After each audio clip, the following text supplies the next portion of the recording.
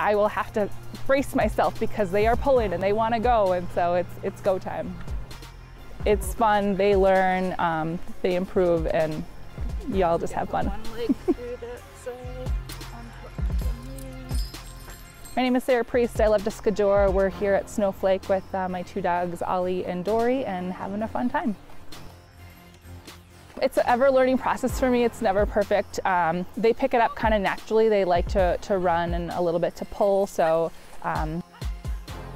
with more consistency and practice, it's certainly teachable, and I'm no pro by any means, but I just enjoy it and have fun doing it. So you don't want to really have them pull you. They are running and you are skiing. It's a collaborative effort.